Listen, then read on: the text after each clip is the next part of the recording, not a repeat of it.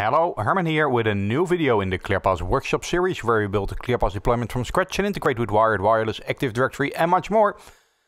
In our previous video we were able to do our authentication with EPTEEP.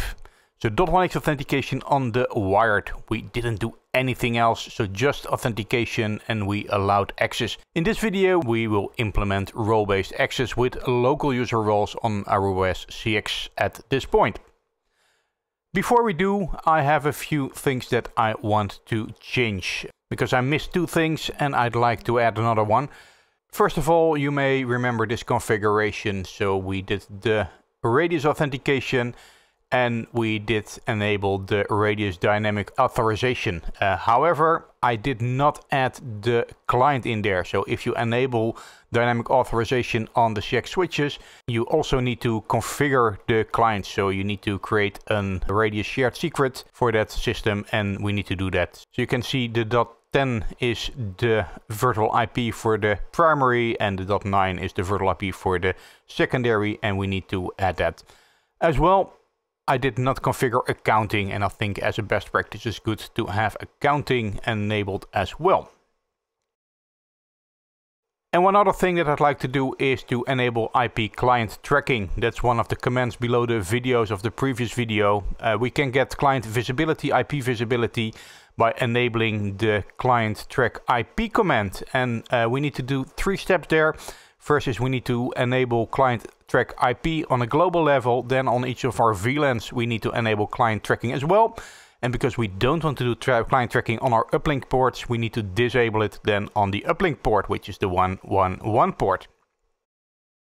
So let's configure that. And then let's bounce the switch port to see if it works.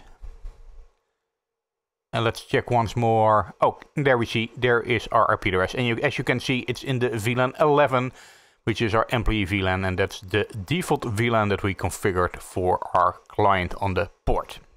As mentioned before, we did not put any configuration or role-based access. So that is the next step. And the good thing is that we can take the same approach that we did for the wireless. So if we have a look in the policy, the enforcement policy for our wireless, you can see we have that, and basically we can create a copy of that and reuse that for the wired. So let's do that, create a copy, then let's edit it and let's change the name so it will reflect the AOS-CX wired. You can see the default profile is still deny access. And then in the rules, there's one thing that I changed from before. So if you remember this rule, it was machine authenticated and not user authenticated. However, if you check, it appears that with deep authentication, if you have just computer authentication, you do have the user authenticated role for some reason. So I didn't expect that, but if we check it, so like in this client, let's sign out.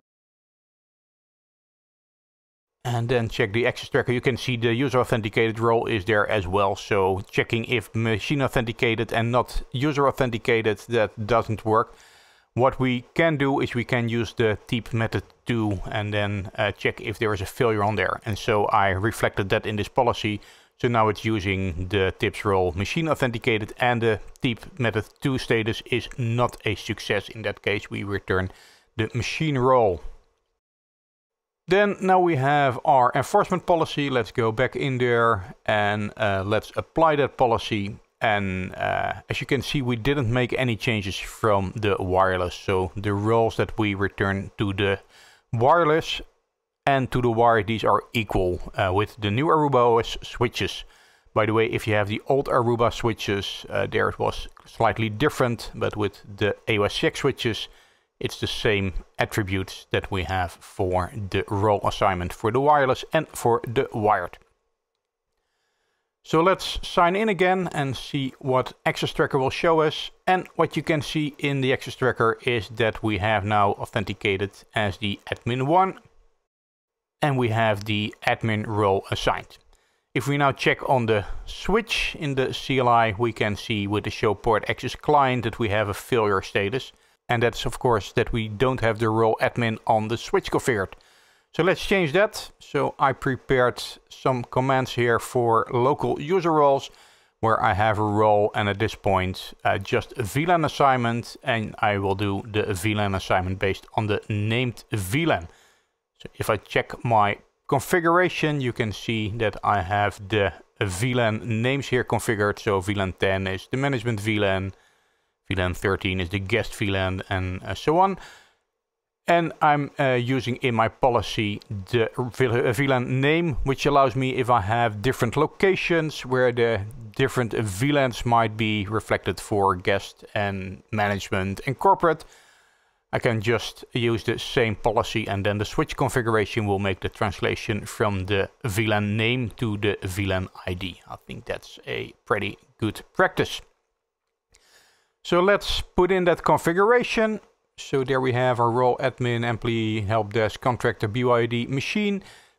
And then let's bounce the switchboard, shut, no shut. And what we can see is that we have the authentication now correctly, and on port 113. I don't see the IP address correctly, but that is because the client didn't do a DHCP again. And we can see that we have the access VLAN name, which is now the management VLAN. So if the client would do a new DHCP, it would get an IP address in the VLAN management or in VLAN 10. And if we now check in the access tracker, because we still see the anonymous as the username, so that's another thing that we can fix. We check the access tracker and I see an attribute here with the username, which is the radius ITF username. I think that's a good one. What we can do is return that to the switch in the enforcement. And in order to do that, we first need to create a new enforcement profile. Return username. And we change the attribute, so it will not be the Aruba, but it will be radius ITF. And there it will be username. And then it will be % curly brace open, and then what we copied from the access tracker, curly brace close. So during the enforcement that will be replaced, and the username attribute will be sent back with the inner username. And that's needed, of course, because the switch only sees the tunneled deep traffic and it doesn't see any usernames in there, and ClearPass can return the actual username. And now we can add this enforcement profile to each of our roles in the policy. So we'll do the machine one later on. So let's try to re-authenticate. And in the access tracker now we can see that we have the admin role as well as the username. And now if we go into our switch, what we can see is that we do see the username instead of the anonymous. As well, at this point we see the IP address in the management VLAN, because we had a new DHCP from the client. So let's do the similar for the computer authentication. Before we used the update of the endpoint based on the certificate, we can reuse that information. And then we do a copy of the return username and we change that to the return computer name. And now let's change that in the enforcement policy. Let's go into our rules, edit that one. And we can return the computer name as well. Save. And on the client, let's switch off to get a computer authentication. And first in the access tracker, we can see that we have the host name of the authentication and we have the computer name returned. And now let's check on the switch. We can now see that we have the computer name here on the switch as well for a signed off computer. And we are in the employee VLAN, VLAN 11, which also is what we expected. Also now let's check in our accounting.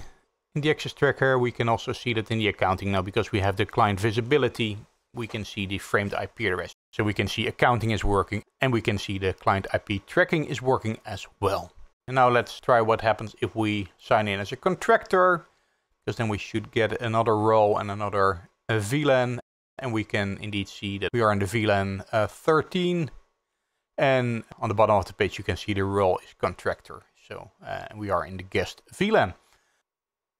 So it is pretty basic what we did, but we do have all the roles that we have on the wireless. We have them on the wired now as well, however just with a VLAN assignment.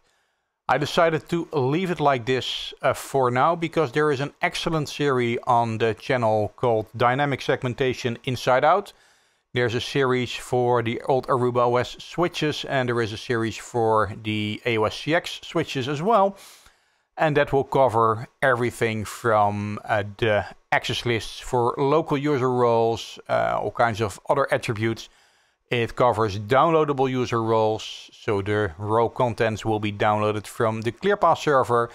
As well, it has everything about user-based tunneling, where we have a role on the switch, which will then build a tunnel to an Aruba gateway or controller, and then have central management and central control of the client traffic, which is pretty awesome functionality. However, I think it's too much to cover it in this series. So please refer to the Dynamic Segmentation Inside Out series by Dick van Oever on this channel. So that's it. In the next video, we probably will start doing profiling, so client profiling, which will be the step up to MAC authentication. So in a few videos, we probably have .1x authentication, MAC authentication on the same port. So clients that can do .1x authentication will do .1x authentication. Other clients will be profiled and have access to the network as well. I hope you like this video. If so, please comment, like, subscribe, all the good things as well. Make sure that you reach out to the Airheads community, community.arubanetworks.com.